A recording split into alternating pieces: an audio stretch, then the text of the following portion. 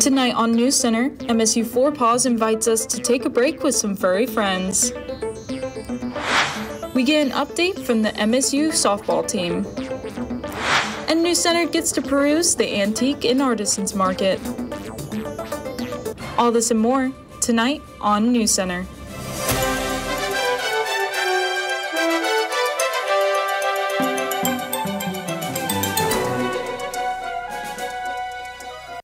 Good evening and welcome to NewsCenter. I'm Abby Perry. And I'm Claire Ginter. We want to remind our viewers that they can find all of our episodes on msutv.net or on YouTube at MSUTV77. Here's what is making headlines for March 7th, 2024. Unsure about your choice of major? The Center for Career Development and Experiential Education is hosting their annual Fall in Love with Your Major event on Wednesday, March 20th. With the help of MSU's Career Services staff, along with the online personality and career assessment Type Focus, students will be able to match their strengths and interests to a career path and major suited for them. It will take place from 2 to 4 p.m. in room 302 of the Burke Holmes building. For more information and additional help with majors and career paths offered by MSU, email Career Services at careerservices@moreheadstate.edu. Morehead State Four Paws hosted their first ever self-care night last Tuesday. Students got the chance to hang out with some furry friends and de-stress. NewsCenter's Hope Lanham was there. Tuesday, March 5th, MSU Four Paws hosted their first annual de-stress night. I got a chance to chat with Riley Hicks, MSU Four Paws treasurer, to learn more about the event. This event is our first ever de-stress event. It's held by our educational committee. The educational committee kind of informs people about service dogs and training, and this event was just kind of an opportunity for people to decompress, and we brought coloring books for people to color in. The dogs are off leash, so they're getting to play around, and people are just getting to kind of enjoy their time here. On campus, Four Paws works with service dogs in training that come from Four Paws for Ability. It's out of Xenia, Ohio, and they breed and they puppy raise the dogs. We work with the service dogs in training and kind of like get to show people on campus how things work. We like to get them involved, showing them how to train the service dogs. We have a whole process that allows you to even work with the service dogs in training. It's just you start each semester and you get to slowly increase. And we also have a lot of events on campus, and we have a lot of booths that you get the opportunity to put your name down and put yourself on our email list. We also have an Instagram that has a link for you to fill out a Google form that you can join the club with. For NewsCenter, I'm Hope Lanham. For more information about Four Paws and to learn about their upcoming events this semester, visit their Instagram page at MSU Four Paws. The Eagle Diversity Education Center, in collaboration with the Campus Activities Board, is hosting a ladies' lunch tomorrow in honor of Women's History Month. Previous years have offered photo opportunities with guest speakers along with the lunch. Participants in the luncheon include prominent female athletes, individual apartments, and female identifying members of MSU students, faculty, and staff. It starts at noon in the Heritage Room in Aduc. For more information on this event, contact Maya Clemens at mclemens2@moreheadstate.edu. The Kentucky Center for Traditional Music is hosting a community square dance on Wednesday, March 20th from 6 to 9 p.m. Everyone is welcome to attend this event, and no prior dance experience is required. The dance instructor is David Maceman, with live music performed by the KCTM. Admission is free to the public and will be in the Round County Arts Center. For more information about the dance, contact the Kentucky Center for Traditional Music at kctm@moreheadstate.edu. Later in the broadcast, NewsCenter was able to visit downtown Morehead's Antique and Artisans Market. But first, let's get a look at the current weather with our very own Nicholas McPeak. Nick, how does it look out there? Thanks, Claire. Let's look at the current weather conditions. It is currently 58 degrees, cloudy, humidity is 69, and wind speeds are 3 miles per hour. We'll take a look at the extended forecast and more later in the program. Orientation leaders play a vital role in SOAR, also known as the Student Orientation, Advising, and Registration Program. OLs greet new students and their families in addition to other duties such as getting their Eagle card and getting their schedule. OLs also participate in informational sessions, conduct campus tours, and answer general questions about life at MSU. The hourly rate is competitive. If you are interested in being an OL, contact Melissa Patrick at mpatrick@moorheadstate.edu. Here at STAR, we're saving the animals of Rowan County. STAR is a nonprofit organization that helps canines find their forever homes. The nonprofit also assists their animals in seeking needed medical care, which can be a costly endeavor. Follow this link to the STAR website page if you would like to donate. STAR is also seeking volunteers to assist with the animal care at the shelter and to recruit foster parents. Contact Jan Dachi, found on STAR's Facebook page, if you want to bring joy into one of these furry friends' lives.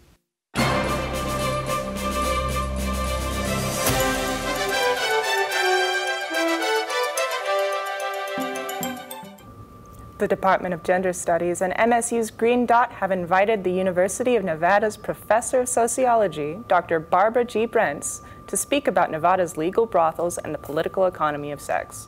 The admission is free to MSU students, with the presentation starting on Tuesday, March 26th at 3:30 p.m. in the ADEC Theater. For more information, contact Dr. Bernadette Barton at b.barton@moorheadstate.edu. Downtown Moorhead Incorporated held their annual Antique and Artisans Market this past weekend at the Moorhead Conference Center. I stopped in to see what the market had to offer. The Antique and Artisan Market kicked off on March 1st. Organizer of the event, Tony Pence, told me all about it while working the ticket table. This market, the Antique and Artisans Market's been going on, sponsored by the organization I run for 20 plus years. This is the 11th year or so I've done it. And we have antique dealers from all around the region, and as well as some select artisans that make jewelry, maybe some Kentucky Proud food. We've got about 43 booths in here with people selling stuff. And everything from smalls and antiques to, big stuff, furniture and that kind of thing, signage. Hard to tell what you can find, you just have to come look. But that's what we do, and we do it as a fundraiser for Downtown Moorhead Incorporated, yeah. This event takes place the first weekend of March every year and is great for Moorhead tourism. Well, you're bringing in about 1,000 people over a 2-day period. Most of those people were on a date. You can see if you looked around, they were husbands and wives and couples. And not only are they coming out here after work, but they're going to dinner tonight and probably buy a tank of gas or go to the grocery store before they go home. So that's how it benefits Moorhead, is the commerce that's brought about by just bringing those people to town and having them be here for a few hours. And of course, we've got these number of vendors in here that are benefiting their stores. Most of them have stores and they're promoting their store. So there's benefit on both sides for everyone. After a very interesting conversation, Tony Pence had one final comment. Go Eagles. Reporting for NewsCenter, I'm Claire Ginter. For more information about other events by Downtown Moorhead, visit their website at downtownmoorhead.com. Still ahead, NewsCenter got a special view of the masterclass and performance at Clarinet Day in Baird Music Hall. Also to come, we have all the info on the new Makerspace exhibit made by art students in the Camden Carroll Library. And stay tuned as we hear about the visual and audio journey to be had at the Moorhead State Star Theater's showing of Mesmerica. We'll be right back after this. Walk around downtown Moorhead and follow the Moorhead, Kentucky Turtle Walk that was put together by the Rowan County Art Center and Rowan County Tourism. Located all around Main Street are turtles sponsored by businesses to showcase local art. They are found at places like the Fuzzy Duck, Gaddy's Pizza, and other locations around Moorhead. Take a walk and capture your picture at all these iconic locations with all these iconic turtles, and see if you can spot all 21 turtles. To find more information, Google Moorhead Turtle Walk or scan this QR code.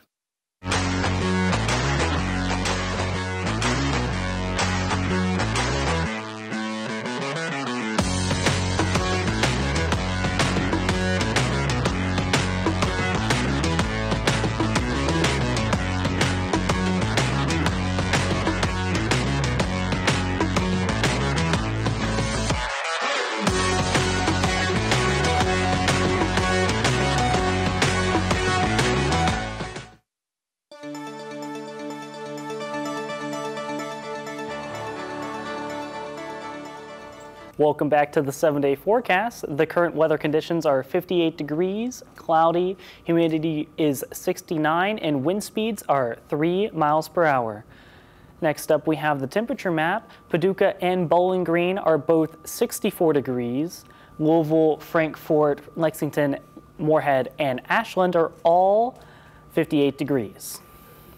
Next up, we have tonight's forecast. Tonight's forecast is 58 degrees, cloudy, low of 45, 0% chance of precipitation, and sunset will be at 6:33 p.m. Next, we have tomorrow's forecast. Rain is likely, high of 64 degrees, low of 47, and sunrise will be at 6:54 a.m. I believe it's going to be around a 1/4 inch of rain. Next, we have the 7-day forecast. Friday will be 64 degrees, low of 46, with some light rain. Saturday will get about an inch of rain, most likely, with a 60-degree high, and 39 will be the low. Sunday will be 46 degrees, partly cloudy, and 32 will be the low. Monday will be 56 degrees, sunny, and 30 will be the low. Tuesday, another bright sunflower, 66 degrees, sunny, and 38 will be the low. Wednesday, we have a nice 70 degrees, sunny, and 42 will be the low. Next up, we have the temperature map.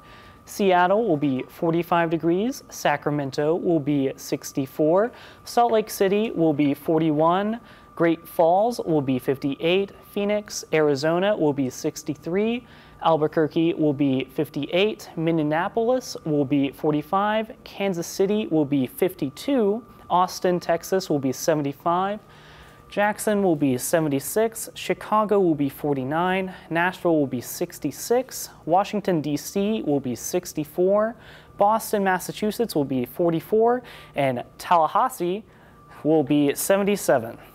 Next up, we have this day in Moorhead history.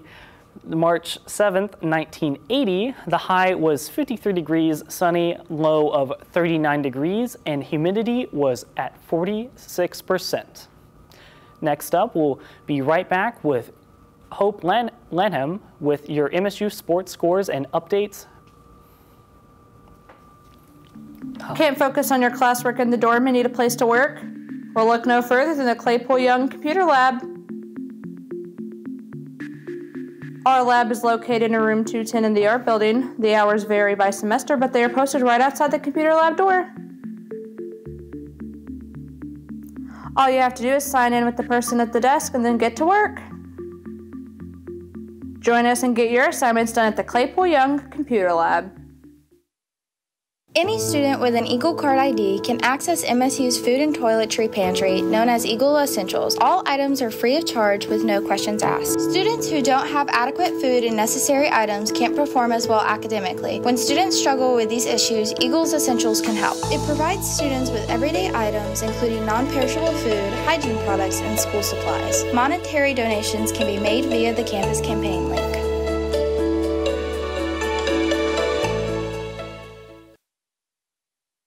Feeling stressed and anxious? Check out if you qualify for an emotional support animal. Scroll through Moorhead's website to see the university's policies and the extra request form for your ESA. Your first stop should be talking to your doctor about if an ESA could help you. Then, take your documents filled out by your doctor to Disability Services, where you can contact the assistant director about proceeding with your ESA. Once approved, you'll need to head on over to Housing Self-Service to fill out your application. Now it's time to enjoy your emotional support animal.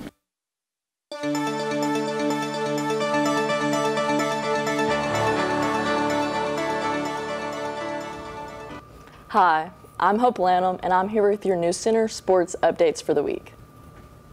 Starting off with some hoops, Moorhead men basketball took on Southeast Missouri at home last Thursday, defeating them in a dominant 72-50 win. The Eagles came out of the gate strong early as they were able to establish a strong lead with multiple offensive runs throughout the half. After the break, Moorhead erupted for 11 unanswered points and led the way to a smooth victory over the Red Hawks. Forward Riley Minix and guard Khalil Thomas shine for MSU, with Minix's double-double of 13 points and 10 rebounds. and Thomas's team high of 18 points. It was an all-around great game for MSU as we quickly head towards the OVC tournament following Thursday's victory. Along with the win over Wooden Hood this past weekend, MSU men's basketball finished the season 21-8. They will travel to Indiana for the OVC tournament and will take on the winner between Southern Illinois, Edwardsville, and Eastern Illinois. Next up, Morehead baseball took a trip to Louisville to battle the Louisville Cardinals, unfortunately suffering a tough 19-6 loss in 9 innings. The game started out rough for MSU, not getting their first points on the board until the 3rd inning after scoring 2 runs. Louisville retaliated and stretched the lead out to 12-2 at the beginning parts of the 5th inning. Morehead tried, following up with 2 runs, but the Cardinals' firepower was too strong as they would go unanswered for 3 straight innings, leading to the end of the game. Despite the loss, senior Riley Priest went 2-4 for hits, including a double and a home run, making him just 1 home run shy of tying the MSU baseball program history home run record. Senior Jacob Ferry was on the board with his first home run of the season as well. Following Wednesday's loss to Louisville, MSU baseball sits at 7-5 on the season. Our Eagles will travel to Oxford, Mississippi, and will look to recover as they take on Ole Miss tomorrow. Coming off of 4 straight losses, Morehead softball looked to bounce back with the win at home versus Bowling Green yesterday. However, the games were postponed due to weather. Reporter Kip Warren has all the updates. The Morehead State softball games against Bowling Green were postponed due to bad weather on Wednesday. The 2 teams were scheduled to play twice, but some Morehead storms spoiled the playing field. The Eagles, led by the hitting of Darlene Montoya and Sela Pickford, currently stand at 4-6 on the season. Bowling Green will be the Eagles' last series before beginning conference play against OVC rival Tennessee State March 9th at both 12 and 2:30 p.m.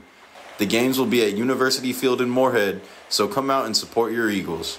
Reporting for NewsCenter, I'm Kip Warren. Morehead's initial match against Bowling Green was rescheduled to earlier today at 12:30 p.m. before concluding their doubleheader match later this afternoon. For more information on updates and game cancellations, visit msueagles.com. Lastly, MSU Beach Volleyball took on McKendree at home this past Tuesday in a doubleheader matchup, swiftly taking both games. The first game saw the Eagles defeating the Bearcats in an efficient 4-1 victory. All of MSU's pairs came to play, with only 1 pair playing in 3 sets, while the others swept up their matchup. Pair Brianna Bomber and Landon Snowden led the way for MSU, sweeping their opening opponents to set the tone for the rest of the match. The second game, later that day, MSU defeated McKendree once again to sweep the double matchup, this time in a close 3-2 victory. After their loss earlier in the day, McKendree looked to bounce back, coming out of the gate strong to turn the game into a stalemate for most of the match. It was then the pair of MSU's Irene Wiggenstall and Brianna Martina who would come through for MSU after 2 hard-fought sets, securing the victory. After Tuesday's wins, MSU Beach Volleyball sits at 4-2 as they will need a much-needed break before traveling to take part in the Chattanooga Invitational on March 22nd. That's all I have for you this week, but don't go anywhere, as we'll take some look at more news and more viewer-submitted photos right after this. Morehead State University offers a free shuttle bus during the day for students attending classes on campus. During the semester, Monday through Friday, the bus makes its first stop at Baird Music Hall, next to the Bell Tower. Then, the bus makes its way to Ada.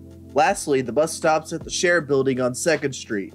The MSU shuttle bus operates from 7:30 a.m. to 5:15 p.m. To learn more about shuttle services, head to moreheadstate.edu/transportation services. The Pod at Morehead State offers a variety of fresh food, produce, pre-prepped meals, and everyday essentials for your everyday needs. The Pod is located on campus inside Alumni Tower and open 7 days a week. They take cash, card, flex, and beaker bucks as payment. They also will price match items from other listings. To learn more, contact the Pod at 606-783-2908 during open hours.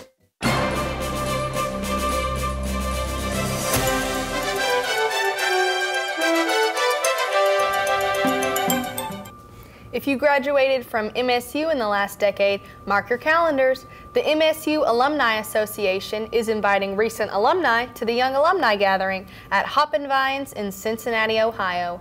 On Wednesday, March 20th from 6 to 8:30 p.m., guests will be treated to a night filled with pizza, drinks, duck pin bowling, and the chance to connect with fellow Young Alumni Eagles.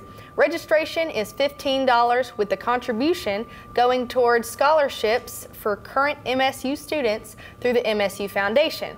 For any inquiries, reach out to the Office of Alumni Relations and Development at 606-783-2033. This weekend, clarinetists from around the state gathered in Baird Music Hall for a special classical music event. Reporter Joseph Castle was there. Saturday, I attended the 10th annual Clarinet Day since it was delayed following the pandemic. Afterward, I spoke with the event director and professor of clarinet, Dr. Baruth, to learn more about the event and its history. We had an annual, I dropped the word annual because it's been a couple of years, but we had our very first one in 2012, and we've had 9 in a row until right when the pandemic hit. And so this was our first time back getting, it's been, our last one is in March of 2020, literally a week before everything got shut down. And so just, getting back into the swing of things and getting the grant money and some finances secured to be able to hold such an event. We were able to do that this year, and I do hope to start bringing it back annually. I think we have a lot of positive responses from everybody who visited from all their different facets, whether they were younger, older, college, the community folks who came who are clarinet enthusiasts. Everyone seemed to have a lot of fun. Following their practice sessions, those in attendance were treated to a performance from Mrs. Chen, plus fellow music teacher and pianist Dr. Vout. Before leaving, Mrs. Chen gave attendees a crash course on how to make a business career out of music. She really taught us about how to think outside the box for musical careers. How can you, most people think well, I can perform or I can teach. And those are the two options that there are, but there are so many others. So she kind of really had a little worksheet and had people really think about well, what are my strengths, what are my weaknesses, what makes me special?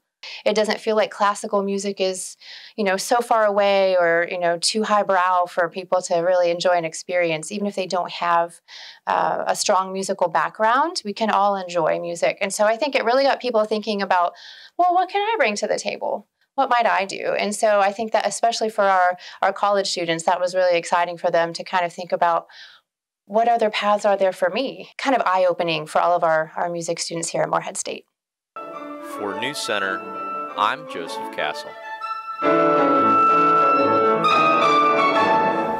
If you are interested in knowing more about clarinet and future clarinet days, email Dr. Barrett at l.barrett@moreheadstate.edu. The work of MSU graphic design students will be on display in a showcase called Makerspace. The exhibit will show how students turn concepts into finished products. Makerspace is available to view in the Camden Carroll Library until Tuesday, April 30th, and is free to the public. For more information on the exhibit, email the Department of Communication, Media, Art, and Design at cmad@moreheadstate.edu. Or you can call 606-783-2490. It's about that time of the semester to hear some great music. Tuba Fest is taking place in Duncan Recital Hall on March 18th with numerous concerts, all featuring different instruments from the tuba family.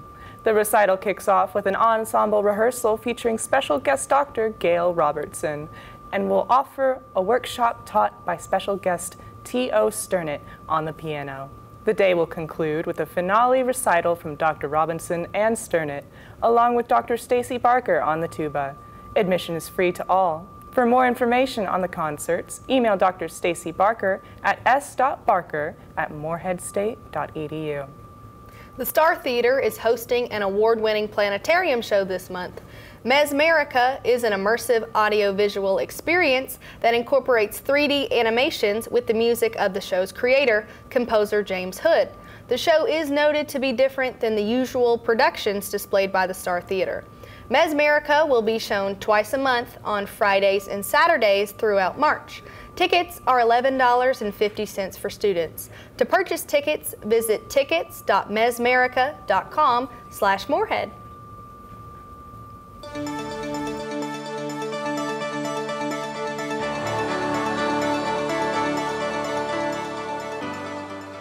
Welcome to this week's viewer submitted photos, and if you want to submit your own photos, go to msutvweather@gmail.com and send them right our way.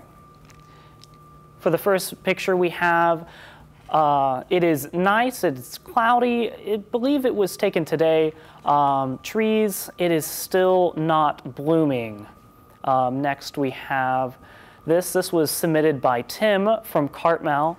You can see that the leaves are trying to come back, but it's not going to happen anytime soon. Still a little cloudy, but you can see the blue skies poking on through. Next, here we have this. This is some really cloudy weather here. This one was submitted by Frank from Duncan. Frank Duncan from Cartmel. And this, you can see the trees still the same, nothing really blooming yet. Grass is looking green though, and the clouds are still there. Next, we will be back. We'll be right back after this.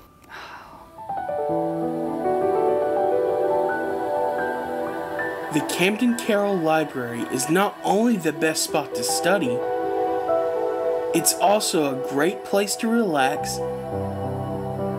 and an excellent place for research.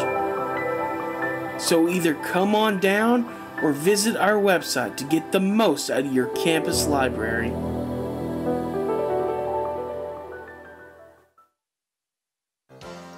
Come down to Morehead State University Campus Post Office, located at ADUC.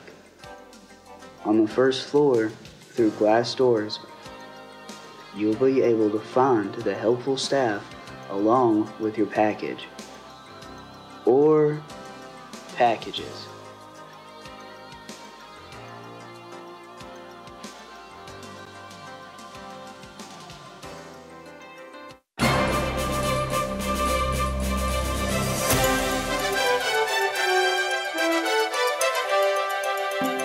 The 20th annual Judy Rogers Gender Studies Creative Consciousness Challenge is in full swing. The competition is looking for submissions of different types of art, ranging from traditional art to videos and writings illustrating gender and racial consciousness. The hosts encourage artists to create work centering around underrepresented groups. The first place winner is awarded $150, with second place receiving $100 and third $50. Submissions are due March 29th, with digital submissions emailed to b.barton@moreheadstate.edu and physical media delivered to Rader Hall, room 355. For more information on the contest, email the Director of Gender Studies, Dr. Bernadette Barton. An exciting work-study opportunity is available for students interested in video production and broadcasting.